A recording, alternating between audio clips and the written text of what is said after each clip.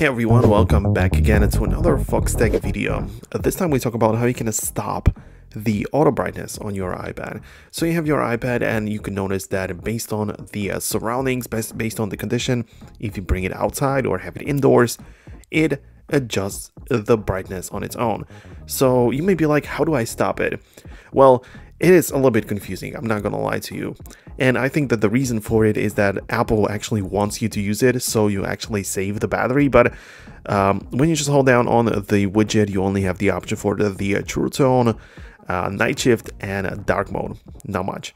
And also, if you go to the settings, and the first option that you may want to go to is display and brightness, where you can again adjust the brightness, turn on the true tone or disable it, but you literally don't have the option to disable the automatic brightness adaptation. For that, and I don't understand for why, which reason it is in a different category in the settings, but it is how it is. So instead you have to go to the accessibility, and instead just go to the display and text size.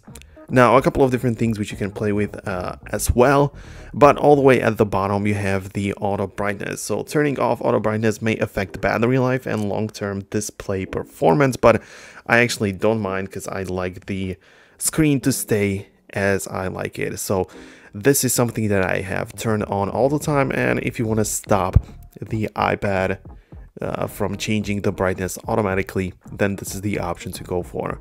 Hope you found this video useful. I don't want to drag it out any longer than it needs to be. Hope you found it informative, and if you did, hit the thumbs up, subscribe below, and I'll catch you in the next video. And also, don't forget to check out the Foxtecc educational platform, which is now specified at the iPads. There is like a video editing course. Everything is for free now. We'll see how long we'll keep it at the free price. So yeah, go ahead and join it right now. It's going to be linked below, and I'll catch you there as well if you want to.